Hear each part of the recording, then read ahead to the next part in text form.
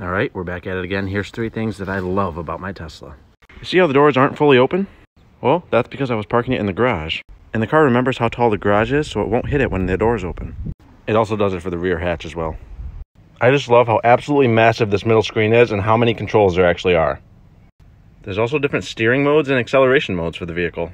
And if you didn't know already, I can lower and raise the vehicle just with the click of a button. There's also Joe mode. This just makes the volume of all the chimes in the car a little bit lower in case anybody in the back is sleeping. For example, Joe's kids. No, this wasn't named after me. I also really like how you can change the brightness on the screen depending on the time of day. And my #1 favorite feature about the car. Every night when I get home, I just plug the car in, and I wake up, it's fully charged every single morning for me. Comment down below if you guys want to see a part 2.